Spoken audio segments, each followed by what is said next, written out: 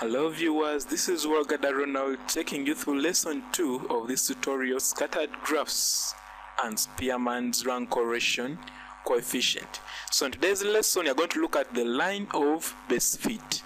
This is a straight line through the mean point, usually denoted by capital M, and any one or more points plotted, ensuring that there are equal or almost equal points left on either side of the line. So we shall go through this problem. In lesson 1 we covered how to plot the scatter diagram and comment on the relationship. Now in lesson 2 we shall use this very question to draw the line of base fit through the points of the scatter diagram and use it to estimate Roman 1 the cost of traveling a distance of 40 kilometers, and Roman 2 the distance that can be traveled at a cost of 1,050 shillings.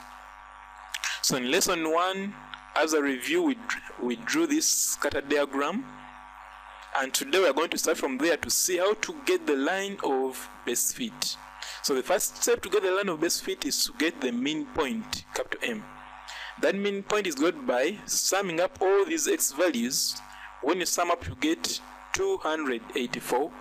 Similarly, when you sum up the y values, you'll get 13,450. When you get, so you have to get the mean value of x, which is given by the formula summation x over n. Now n is the number of pairs. When you count 1, 2, 3, 4, 5, 6, 7, 8, 9, 10, that means our n is 10. So divide by 10, you get 28.4. Do the same for y, summation y over n, which is 13,450. Divide by 10, you'll get 1,345. So our mean point, capital M, is 28.4, 1,345. So after getting the mean point, you have to add it there in the scatter points. So now these were 10, now we add another one to make 11. After getting that, we have to follow the rule. It says that draw a line such that it passes through this mean point and any one or more of these other points, ensuring that it leaves equal or almost equal points on either side. So in this case, if this line passes through the main point and this point, it will leave 1, 2, 3, 4 points on this side, and 1, 2, 3, 4, 5 points on this side. So 4 points this side, 5 points this side. So they are almost equal. The difference is 1, meaning that our line is the required line of base fit. Now after drawing that line of base fit, we were asked to use it to find Roman 1 the cost of traveling a distance of 40 kilometers, and Roman 2 the distance that can be traveled at a cost of shillings 1,050. So shall start with Roman 1, 40 kilometers. What is the cost? Remember the distance is on the horizontal axis, so shall look for our 50 here, our 40, sorry. Go up, take a vertical line upwards until it meets the scatter, until it meets this line of base fit.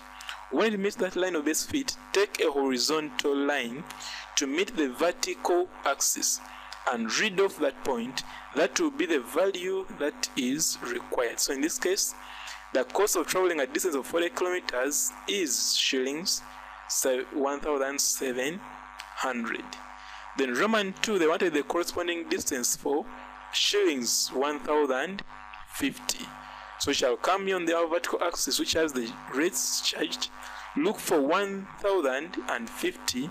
Take a horizontal line to meet the line of base fit. Then take a vertical line to meet the horizontal axis. Read off that value, and that will be the distance required.